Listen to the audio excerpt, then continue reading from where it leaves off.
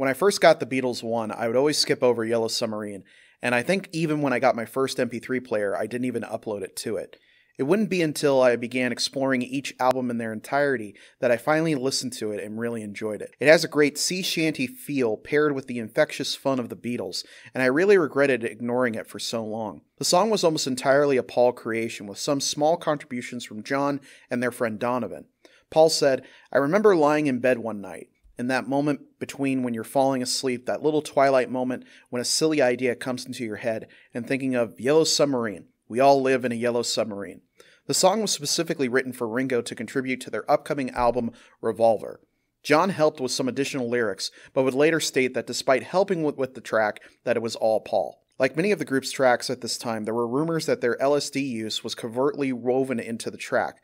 While it's safe to say that psychedelic themes of the era are present, to say that the whole track is drug-fueled would just be plain wrong. The band's good friend Donovan came up with the line "Sky of blue, sea of green in our yellow submarine" after hearing Paul working on the track. The fun and childlike nature of it bled into the recording, with the band using all kinds of crazy contraptions and objects in the studio to create the sound effects.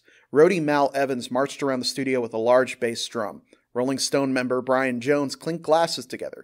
Chains were dragged through water and bubbles were blown into buckets. John would famously yell from the studio hallway for the sub instructions. The chorus was made up of friends, wives, studio technicians, everyone, and they all helped to cap off the joyous feel of it all.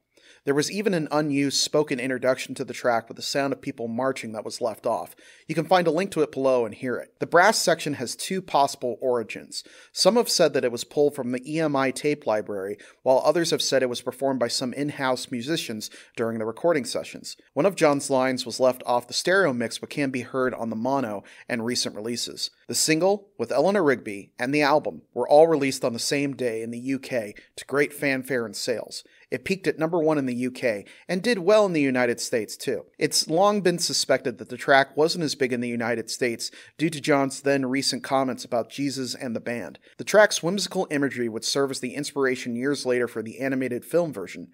From here, the submarine, the story, and the good nature of it all would become part of the band's iconography and of pop culture as a whole. Like I said, I didn't appreciate this track when I was younger, but as I've gotten older, I've learned to embrace it. Things don't always have to be so serious all the time, and it's important to let our minds wander and dream of fantastic things. As they say in the film, it's all in the mind, you know. The content on this channel is made possible from viewers like you. Help the channel grow by liking, commenting, sharing, and subscribing. Thank you so much for watching, and I will see you guys next time.